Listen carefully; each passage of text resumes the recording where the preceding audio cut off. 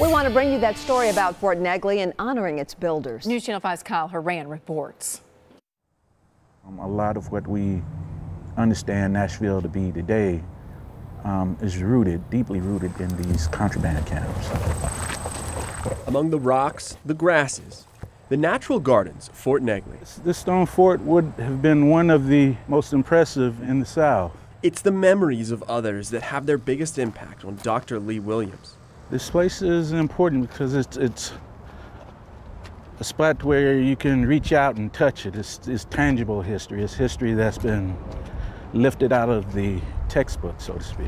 An assistant professor of history at TSU. A sharpshooter would have placed his rifle. It's hard for Williams not to see sites like this as a place for learning. One of the first real places where African Americans experience freedom, experience liberty, it was oftentimes a difficult transition. Its impact not lost on him. There have been powder rooms and so forth.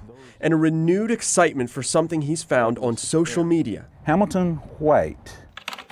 When the modern world Isaac Washington meets American history. Harrison Berry, Edmund Raines, Dave Anderson. These are all the names of African Americans who likely paved the way for modern Nashville. When you read these names aloud, you speak life into them again.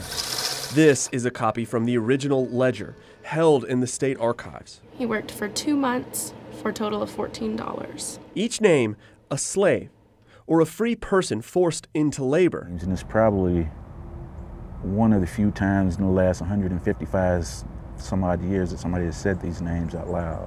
Shoring up Union-held Nashville from Confederate attack, but causing such harm to the people on whose backs lay all the work. Soldiers coming into churches and compelling people to come here at the point of a bayonet. This fort would eventually represent freedom. Aaron Hernandez. But it was built Alex Berry. On the backs of these slaves. Kyle Horan, News Channel 5. Staff at Fort Negley Park told us they are tweeting the names in honor of the 155th year of the fort's completion. They decided it was appropriate to honor the workers rather than the leaders from that time.